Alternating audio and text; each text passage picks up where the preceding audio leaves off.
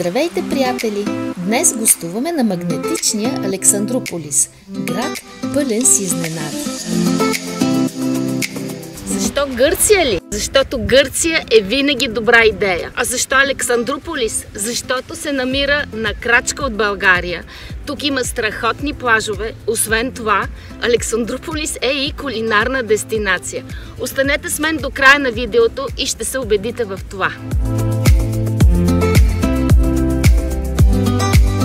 Ето го и символът на града. С неговите 27 метра, това е вторият по височина фар в Европа. Светлината му стига до 40 км навътре в морето. Александруполис кипи от живот по всяко време. Тук цените в хотелите и заведенията са малко по-ниски в сравнение с други части на Гърция. Над 10 са плажовете в района. Повечето са с пясък, с чиста вода и предлагат релакс до дупка.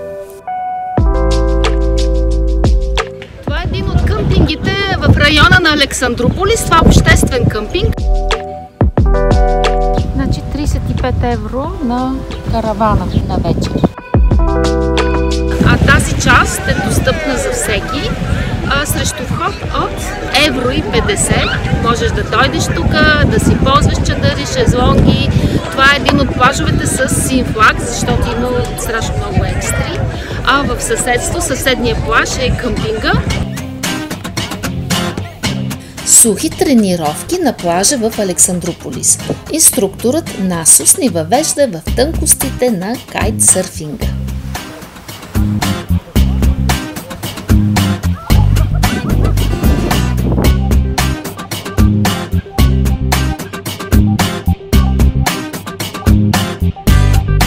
Местната кухня прелива от неустоими вкусове и аромати.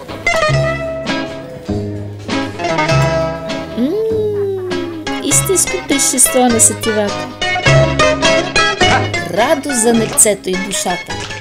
И естествено, на почет са морските дарове.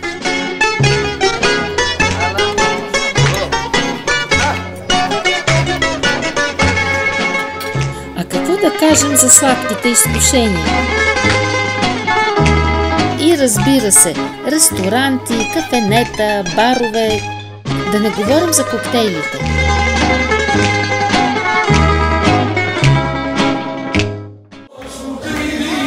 С падането на нощта горещата гръцка кръв кипва.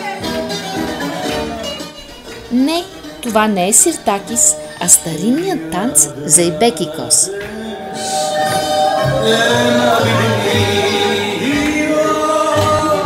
Но Александруполис не е само знойни плажове, кулинарни приключения, узо и нощен живот. Намираме се на 20 на километра южно от града, където се разстила истинско природно съкровище – делтата на река Марица. Гърците я наричат Еврос. Това е една от най-дългите реки на Балканите. Извира от нашата Рила планина. Делтата на Еврос е втората по големина в Европа след тази на Дунав и се разпростира на 350 000 хектара в района на Александруполис.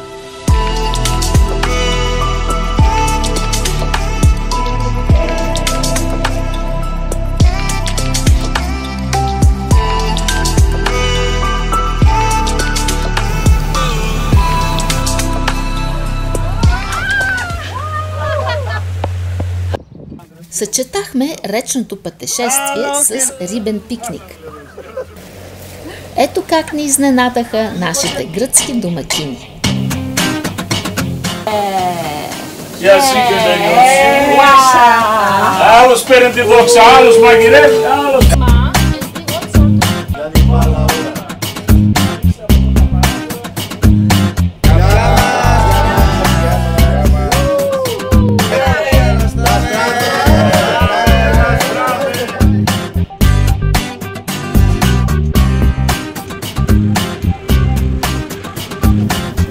Започна нашият винен тур с дегустация във винарната на Кики Хатисава.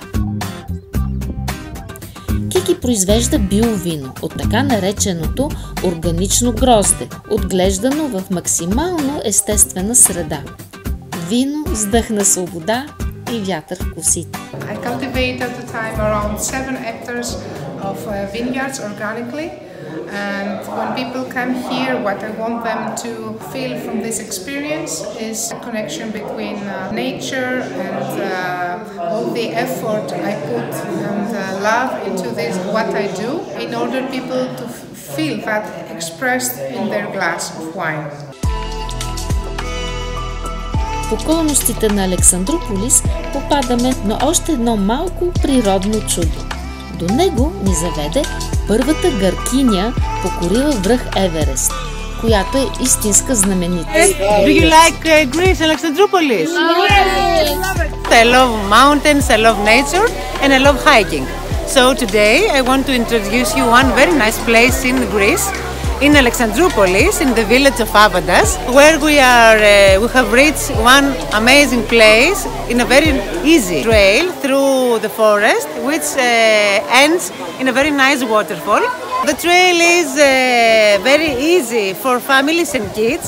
You don't have to have any hiking experience. And if you visit Alexandroupolis, don't miss it, because we are going to get amazed from the beauty of the forest and the fauna.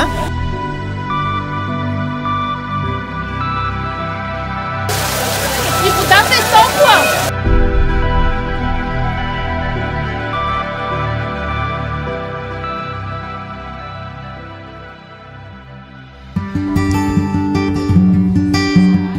Опитвали ли сте сладолед от шамфастък, залят с зехтин? Поредната дегустация, но не на вино, а на зехтин.